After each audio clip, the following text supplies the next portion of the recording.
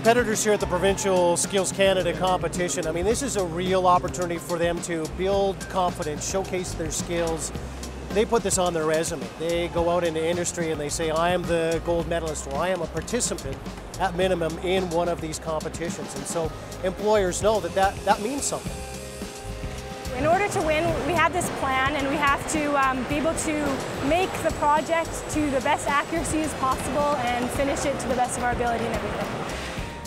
The way I see it is it looks really good on your resume. Like, even just going to the regional, even if I didn't make it here and just competing in the regional competition, just to know that you were selected to compete at the top welders and skilled tradespeople of Alberta. One of our past people on our committee is a past winner of the national competition. So what it did for him, for an example, it opened up a lot of doors for companies to say, well, obviously you've been recognized that you can really weld. And actually now he runs his own business. He's probably doing somewhere between $300,000 and $400,000 worth of business. And he says skills open those doors.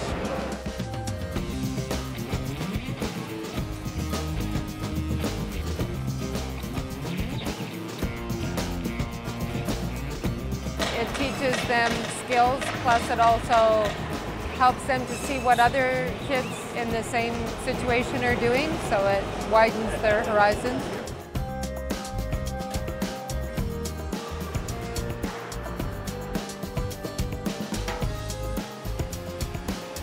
The skills competition, it's a good way of learning what you really want to do.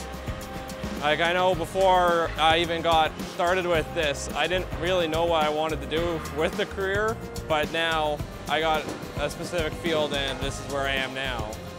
I love seeing them come in as a first-year apprentice and then go through as a journeyman and really be able to stand back and say they're on to a career that will always be there.